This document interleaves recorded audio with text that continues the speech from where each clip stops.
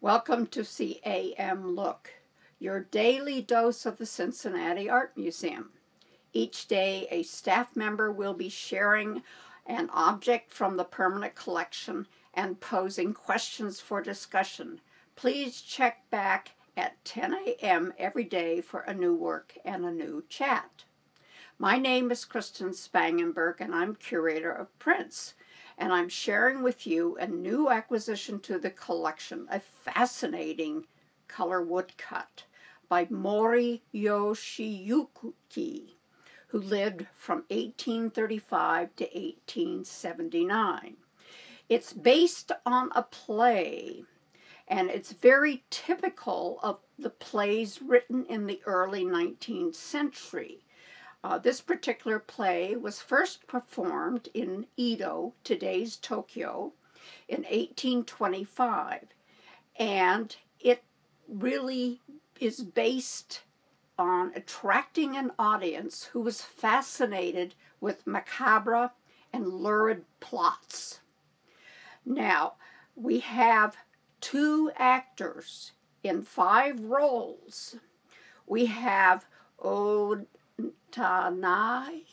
Tomomatsu as Limon and Jitsukawa Enjaku the first in a triple role of 2 ghosts and then also the brother-in-law.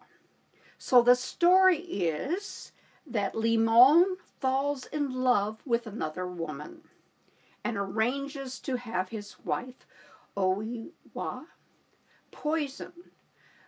This fails, and she is badly disfigured, and you can see her on the door in the view that you see here. Now, she eventually dies, and Limon blames it on his servant, Kohei, who he then murders and claims revenge. Now, this is a great story.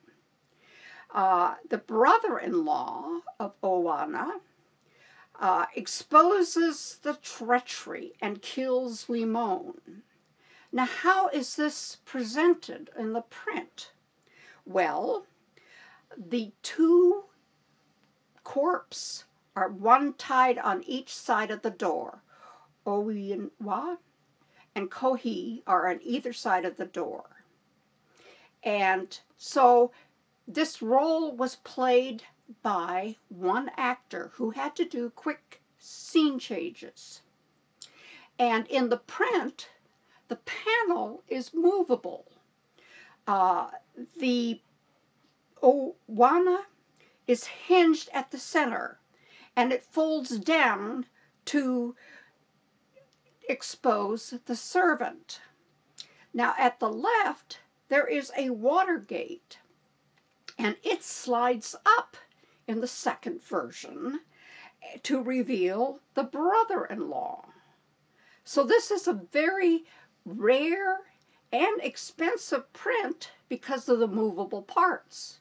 And we're fortunate to have this added to the collection. Just think about other movies, perhaps, or plays that you've read that are fascinating because of the macabre or the lurid plot.